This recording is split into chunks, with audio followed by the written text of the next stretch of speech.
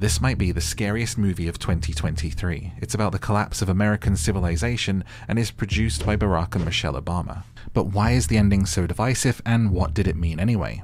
Here's everything you need to know, so be sure to hit like and subscribe for more videos like this one.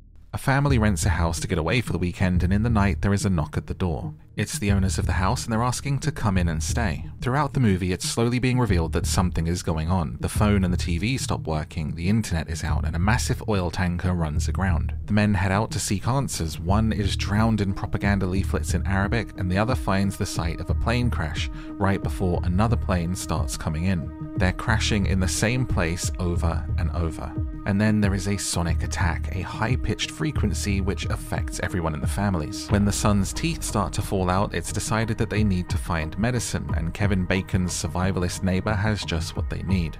The standoff on the porch is absolutely symbolic of a coming civil war, and then George reveals his belief that this is a 3-step attack to isolate and destroy the country. At the same time, Amanda and Ruth witness a devastating attack on New York.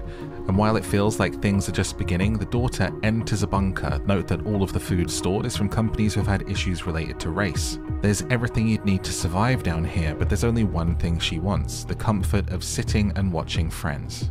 She puts in the DVD, is bathed in blue light, and the movie ends playing the theme tune to Friends. And this abrupt ending without answers seems to have people quite angry, but what does it mean? She is all of us, seeking escape in entertainment, the comfort of that blue light as the tide is rising.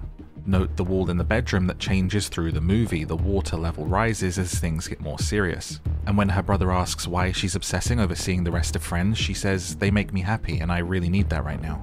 Who can't relate to that? She hits home the message of how we want to escape from what is happening in the world, but also part of the message is about how reliant we've become on technology, and just how vulnerable that makes us. So what can we assume happens to the characters after the movie ends? George says we need to get to that bunker now, and the women are out looking for the daughter, so it's fair to assume that they all meet up there. But as for what happens beyond that, the message that you're left with is clear. When the brother questions why she wants to see Friends so badly, she says, "I care about them." And he says, "Maybe you shouldn't."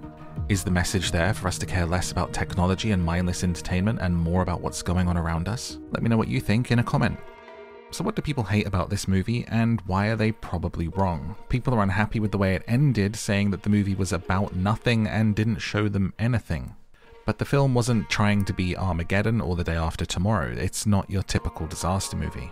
So I can understand how if people put this on expecting The Rock to be fighting an earthquake or something, then they picked the wrong film. It could very well be suffering from some of the same false expectations as Don't Look Up, which also wanted to convey a similarly stark warning but left a lot of viewers cold.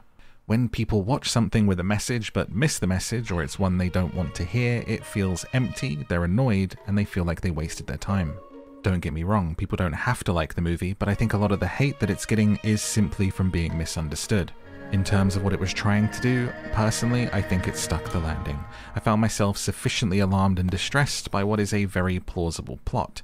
Whether in the future it's from a cyber attack or from solar flares and storms, we may find ourselves in a very similar situation in the future.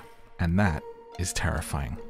What did you think of this film, and what film should I cover next? Let me know in a comment below and subscribe for more.